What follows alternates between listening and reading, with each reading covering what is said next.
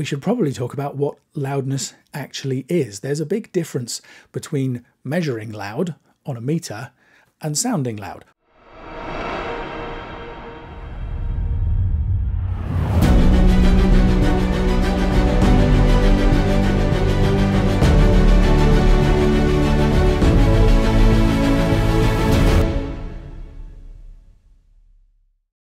And in the previous video, we talked about the 3 M's of mastering. These are the 3 foundational concepts that I think you have to have a grip on and an understanding of if you want success with the rest of the mastering process. And they were, of course, monitoring, metering, and mindset. In this video, I'm going to start talking to you about the processing chain, the actual sequence of processing that I use when I'm mastering, and it might surprise you to find that it's a lot simpler than you might think.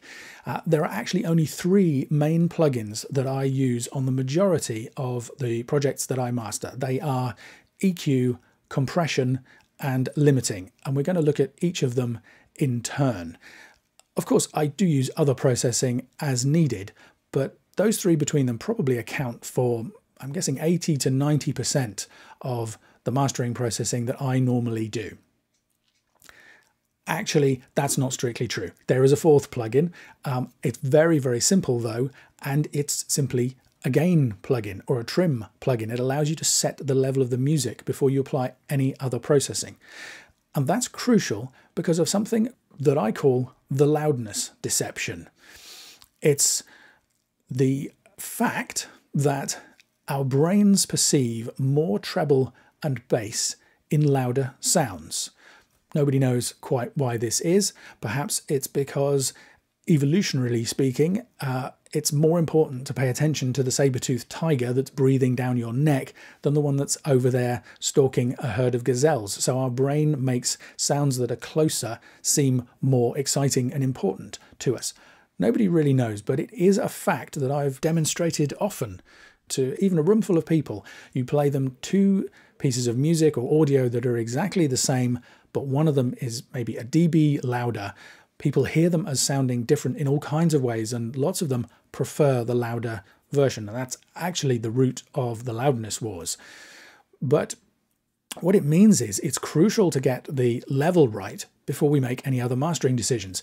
If you imagine if you don't, let's say you apply some EQ to try and balance the tone of the track that you're working on, but then you lift up the level because you decide that it's not quite loud enough.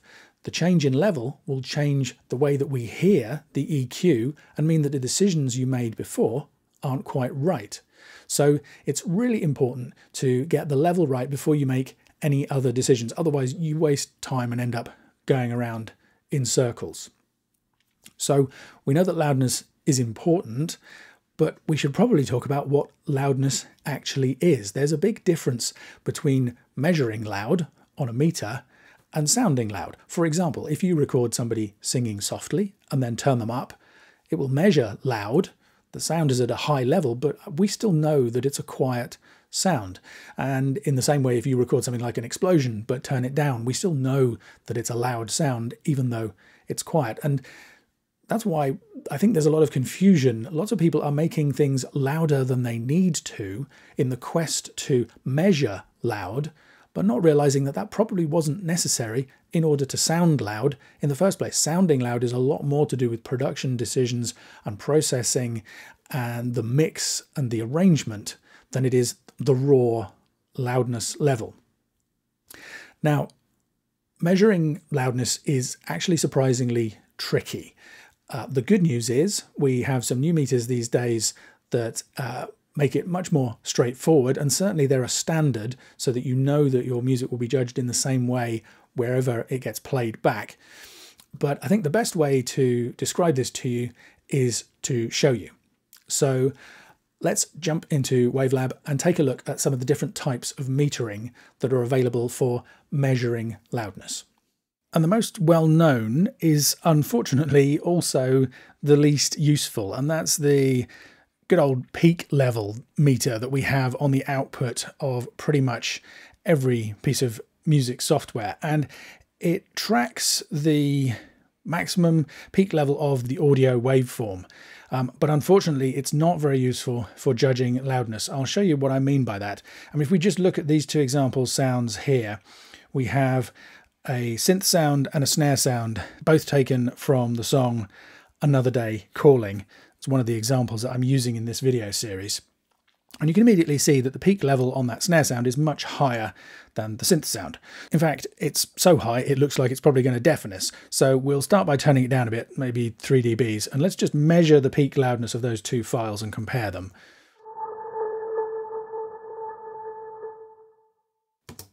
So minus 12.8 is the maximum peak level of that synth sound, and the snare minus 4.72.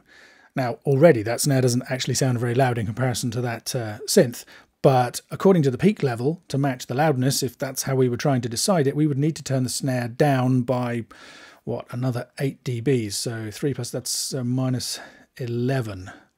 Let's try that. So minus 12.68, that's nearly minus 12.8. So now let's listen to those two sounds one after another. I think you know what the result is going to be.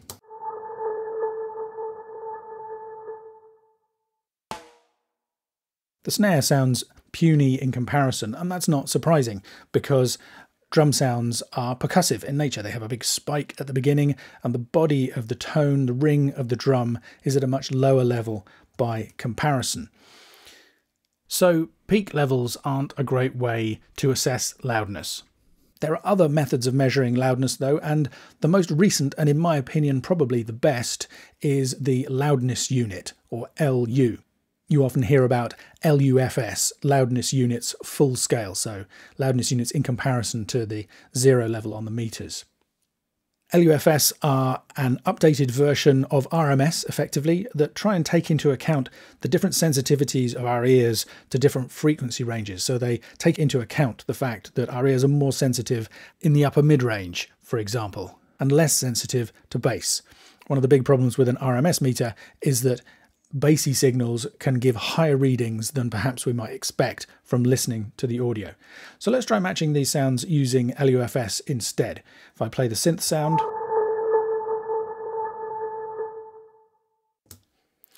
you can see the loudness meter over here measures the integrated loudness. That's the overall loudness of that sound as minus 25 LUFS. Let's try the snare sound. So the overall integrated loudness of that is minus 32 LUFS. So let's adjust the gain and listen again to both of those, matched this time using the LUFS loudness measurement instead of peak.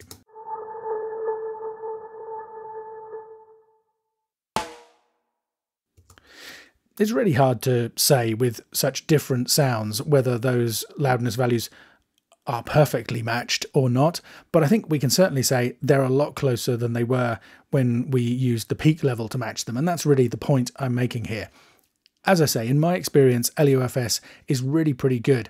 There's also another method of measuring loudness, which is my own personal preference, which I'll show you in a minute.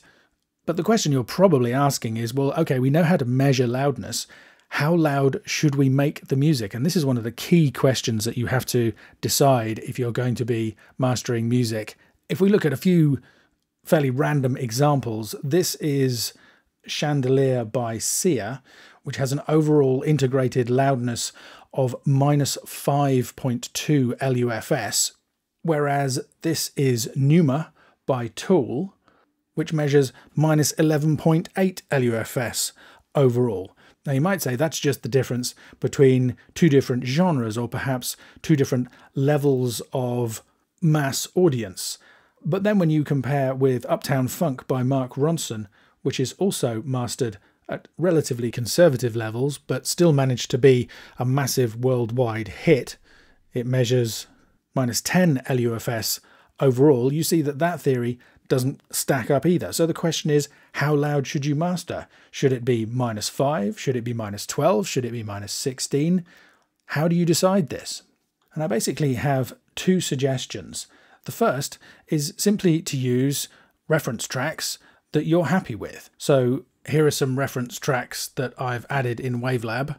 And by the way, here's another indication that peak level is a really bad way to judge loudness. This is Chandelier by Sia.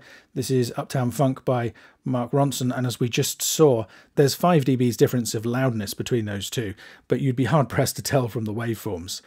Using a reference track like this is pretty straightforward. You basically just flick in between the reference track and the thing you're working on to make sure that you're happy with the way that they match up.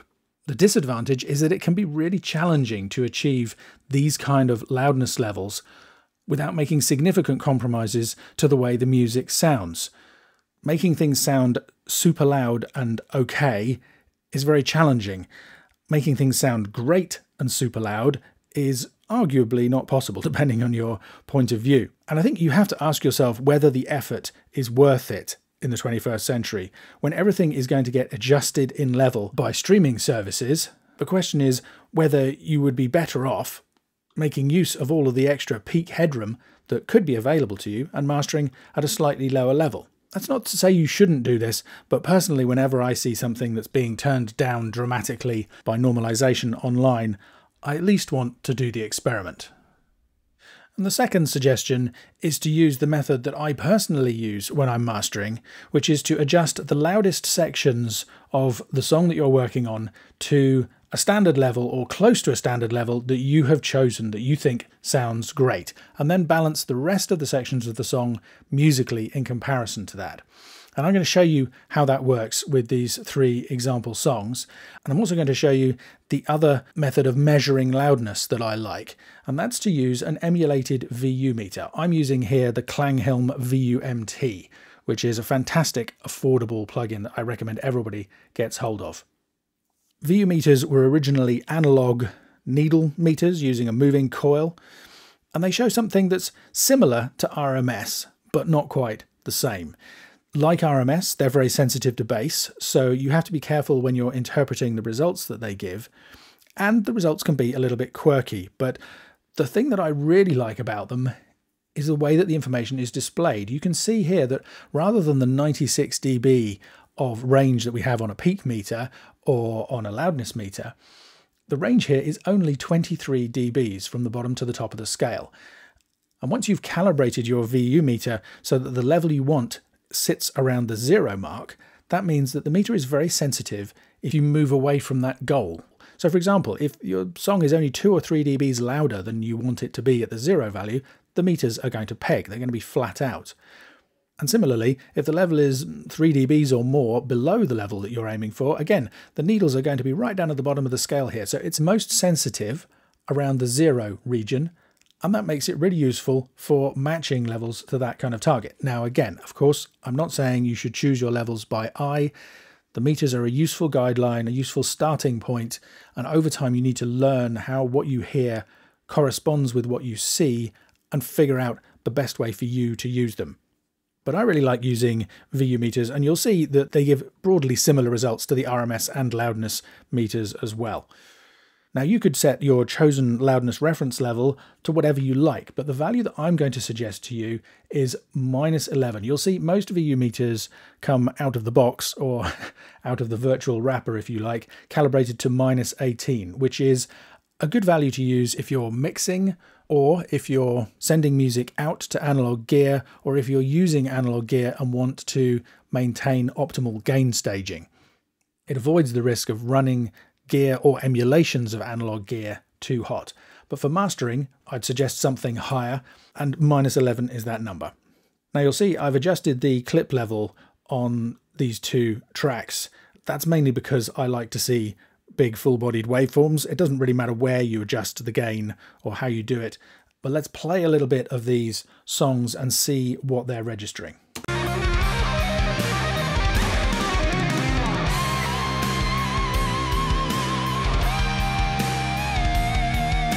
So you can see the VU meter there is hovering around the -2 mark. So I'm going to add an extra little gain utility to the clip, just this one clip here, and add 2 dB.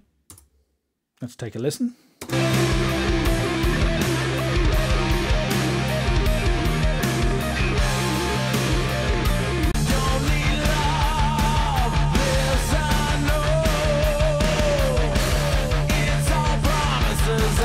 You can see the needles are now hovering around the 0 level, pushing up to +1 sometimes. That may still be a little bit on the hot side, but it's okay for the time being. Next we'll move to Widow. I know a player needs respect. I know that, but you play with it. I don't want this. Looks to me like that one could probably do with something like 3 dBs of gain. As I say, you can add this gain anywhere you like. I prefer to do it as a separate process from any other processing. Lots of plugins like compressors and EQ allow you to add gain as well as the other processing. I suggest you avoid that because remember the loudness deception. As soon as you bypass an EQ plugin that also lifts the level by 2 dBs, you can't really trust the before and after comparison of the EQ. EQ is tricky anyway because if you have big boosts in there, that can actually lift the loudness anyway. But let's avoid making it any worse by adding gain boosts there. So I suggest you add the gain as a separate part of the process first, like this. Player needs respect. I know that, but you play with it. I don't.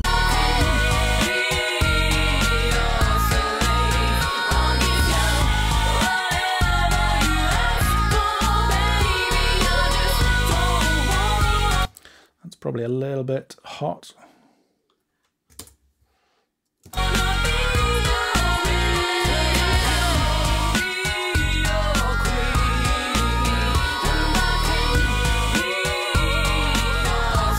I should probably mention at this stage that I do have a limiter on the output. Let's see what it's doing. It looks like it's working fairly hard already. I'm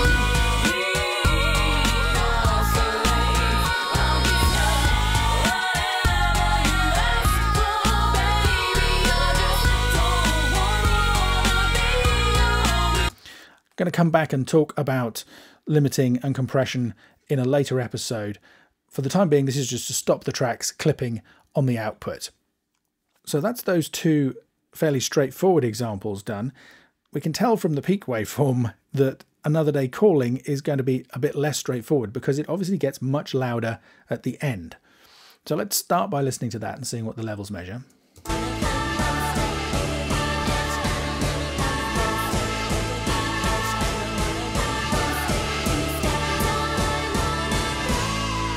Again, it looks like there's 2 or 3 dBs extra gain that we can have. We've got room to add a little bit there. And then let's maybe put in another dB here.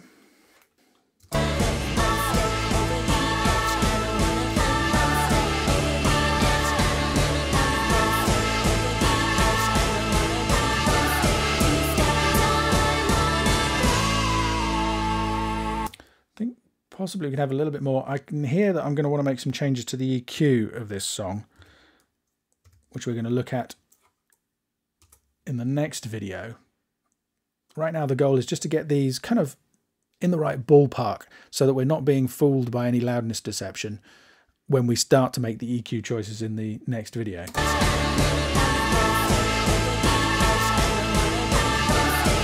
Let's compare that with the louder sections of the other songs.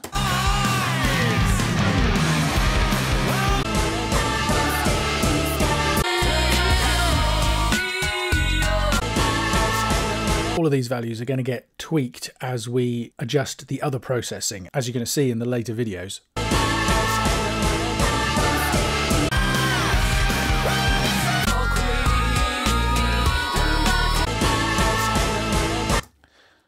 Let's go with that for now. Now, the next question is this quieter section here going to be musically appropriate? Let's take a listen.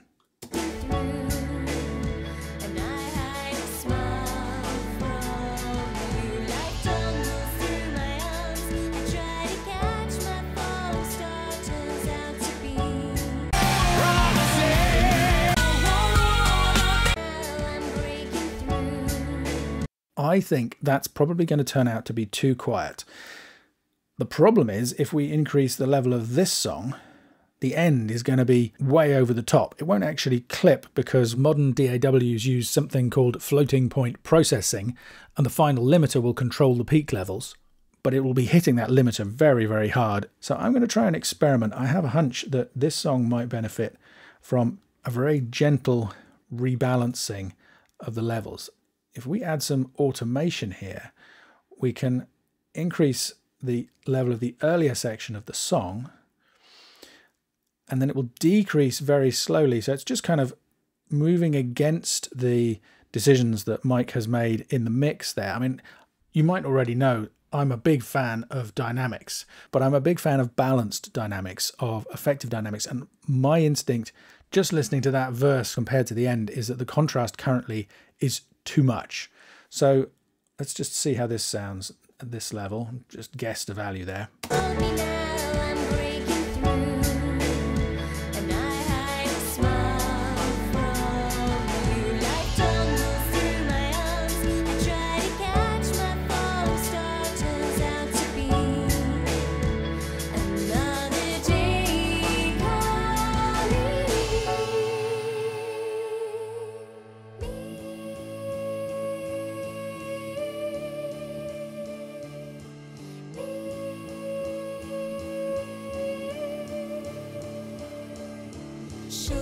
I'm happy with that. We'll listen to this transition in a minute. Let's just go and listen to the very beginning of the song.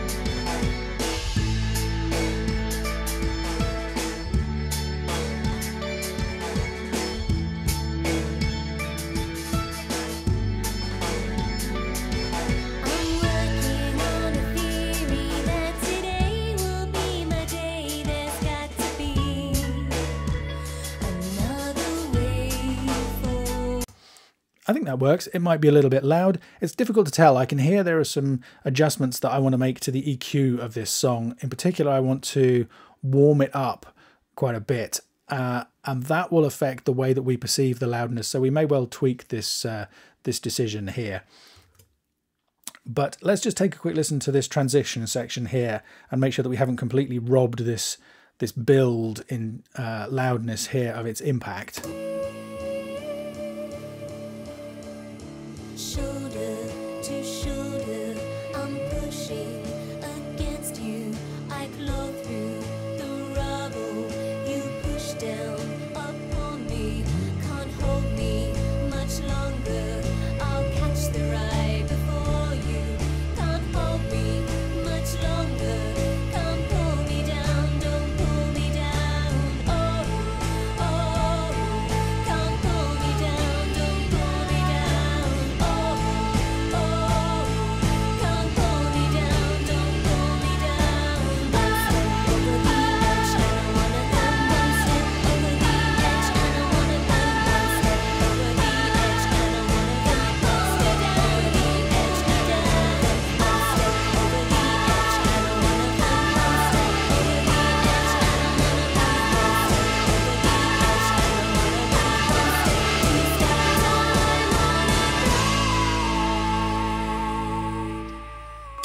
Nope, it's still got plenty of drama and power in that build. In fact, there may be some sections there where it's even still a little bit too much. We'll see. I'm thinking we're going to be using some gentle compression, which again we're going to cover in a later video. And that may change the way. At the moment it's hitting the limiter a bit hard, so all of this stuff is going to be revised. But stage one is now complete. We have the 3 songs at more or less balanced loudness. I've used my recommendation of -11.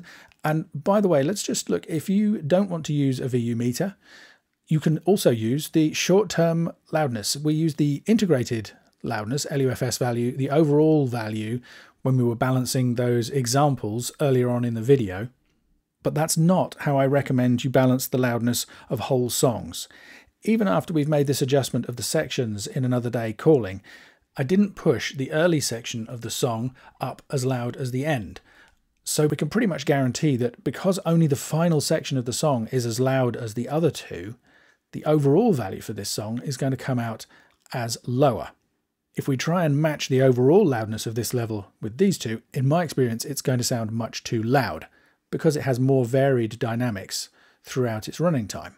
So instead, what I suggest you do is look at the short-term loudness at the loudest moment. So let's just run through that. If we play the end of Promises and Lies,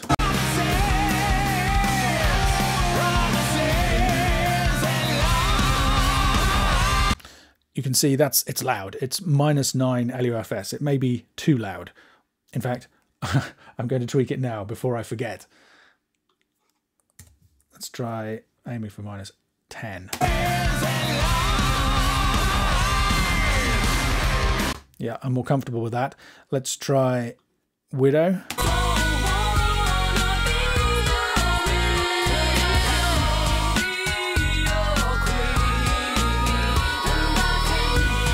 That's also feeling quite loud, but we'll leave it there for now. And now let's look at the end of Another Day Calling.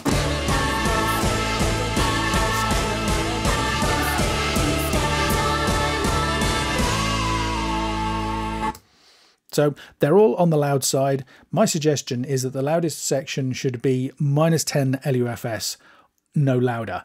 But next, we're going to be looking at the EQ balance of these songs, and that will affect the way that we hear the loudness, and we will be tweaking these values. So this is the starting point that I would suggest, and you're going to see how that evolves through the rest of the mastering process.